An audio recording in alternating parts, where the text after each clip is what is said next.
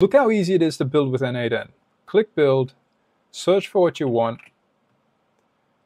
Let's grab this one here, paste it in, boom, there we go. We have a whole video automation in what, 3-4 seconds. Oh, but you're still confused? Well, just ask and get all the instructions you need to get started. And if you suck at making prompts for your AI agents, just click generate prompt, wait for it for a sec, and we get the full system prompt generated for us. But if we want to optimize it just a little bit more, just to make it a little bit better, we can click on optimize prompt, give that a little wait as well. And boom, we have an optimized prompt as well, ready to go. And are you one of those people who avoid using the code node, even though it's the most powerful node in n8n?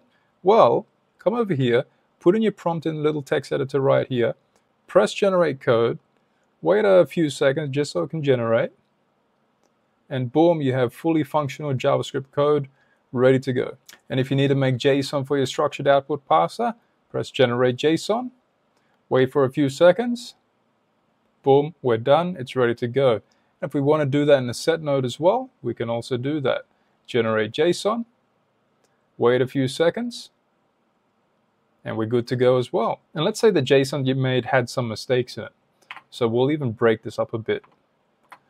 And it needed to be fixed, but you couldn't find a solution for it. Well, that's why we have the fix JSON button right here.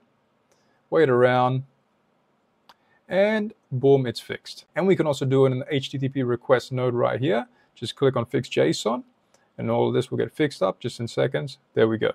And now we have OpenRouter API support, so we can choose from 6 different models, which are all been tested thoroughly, hundreds to thousands of times each. We do have different themes, a new theme as well that's been made for the purple theme as well. So we have the green matrix, the galaxy quantum, the purple dot trail, and we also have light mode, dark mode. So if I can open up this right here, and we can see right here we have the matrix green, we have the light mode as well. Okay, so depending on your preference, you can choose it and anything that you want to do. And let's say you're building for clients, you need to save some nodes just to speed up the process as well. So you can click the plus little button down here. And right here, we have everything from, a Telegram AI bot, which we can just paste right in. That's already ready to go. We have a Telegram AI agent ready to go. Now we can also get more. We can get the Blotato poster. We can post that down here. That's also ready to go. I mean, anything you want. We could get another big, automation right here. 42 nodes. All right, let's zoom out a bit because it's going to be pretty big. Boom. I know that's overlapping everything. But there we go. Nice big automation ready to go. Well, it's not ready to go. You will have to configure it, obviously, with your own credentials and everything. But how quick is that? If you need to clear the history, we can just click this button right here. We can see what model we're speaking with at the time as well. And if we want to, toggle the chat to make it bigger or smaller, we can also do that. Now, if you do want to move around this button, you can do that as well. And the chat will actually move with it as well. Okay, so we can place it over here. The chat gets placed over there as well.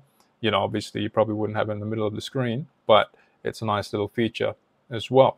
So in terms of the chat here, the chat in itself actually has, I put in 5 different agents within the chat as well. So all of these agents do specific tasks. They're not all the same agents. They each handle, a special task, based on what they do. So we can even discuss right here. So let's see if we can talk to the workflow agent. So I'm going to send a message right here. What's a good beginner workflow to make? I'll send that off and let's wait for its reply. And there we go. We get a nice response right here. And we can see that the workflow agent is the one who's responded to our query as well. Okay. And they've given a little simple beginner workflow that you could possibly work through as well if you really like to. And if we need help with specific nodes, we can just click one of these nodes and we see the little help with one node right here.